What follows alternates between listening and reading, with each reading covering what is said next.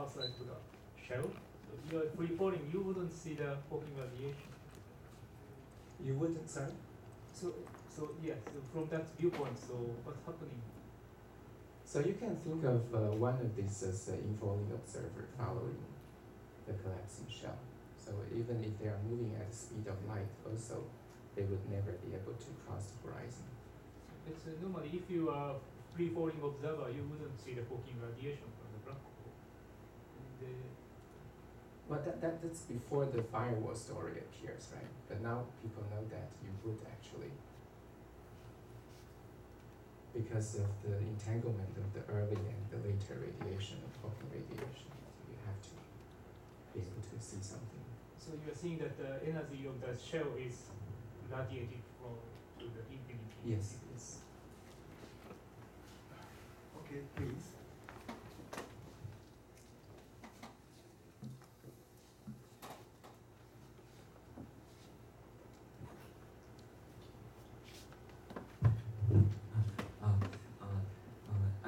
I'm sorry, but I'm quite skeptical about this result. So let's imagine this situation. So if we tune h bar parameter from 1 to 0, then we will restore the GR result. But in this result, if it is very general, then even though h bar is very close to 0, there may be no horizon.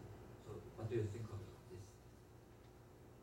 Sorry, you're saying if h bar, if I include quantum effects, maybe there is no horizon. Yes. Yes. Yes. So, but how about scaling h bar from 1 to 0?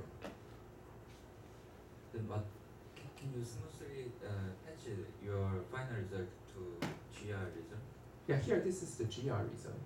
I have no quantum correction here for the trajectory of the mass shell. But in GR case, there is a singularity and event horizon. Singularity in Yes, event yes, horizon. and event horizon for pure GR result. Pure I thought general- only you have singularity at the origin, but no singularity at the horizon. Right. Yeah.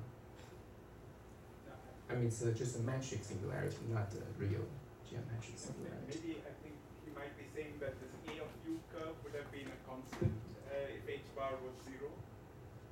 Say that again? The curve A of U would have been just some A naught if h bar was 0, because there wouldn't Oh, be. yeah. Right. So in which case, when A of U is a constant, then of course the ingoing trajectory Yes. can cross it. So he's, I think, maybe trying to ask, in the limit as h bar goes to 0, how do you see that it can cross, but it's somehow for non-zero h bar, it is not crossing. Oh, yes. Okay, I see. So, yeah, that was what I tried to demonstrate when I showed this equation. So, there is a transformation that's only valid when you have constant A. You see that when you approach to the horizon, this term diverges. So that you would have to consider U approaching to infinity. So then the crucial difference is whether the space is Minkowski or still Schwarzschild when you go to infinity, right?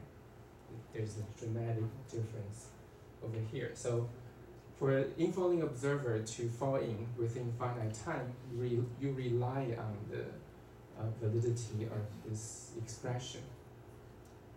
But if A0 is not a constant, this expression cannot make sense anymore, right? Because the value of A0 would change from finite value to 0 and infinite. Yes. So in the argument that you gave in the next couple of slides, I didn't quite follow the. So you had a sort of a general argument. Oh, okay. Yeah. So here I didn't understand this. The first equality. This one? No, and the This equation. one? Yeah, the first one. So here I'm using the outgoing Weidian metric and plugging R equal to A as function of U. And then the first term of the outgoing Weidian metric vanishes. Should we go back? Right, when I have R equal to a, r equal to a, the first term vanishes. So I get minus 2 du dA, but dA is a dot du, right? But I mean, I thought you were just assuming that at some instant u naught r of u is equal to a of u. At some instant u naught, which is where they would cross. At So some point it's- I have capital R equal to a, but I can always consider little r equal to a as the trajectory of a point on the Schwarzschild radius.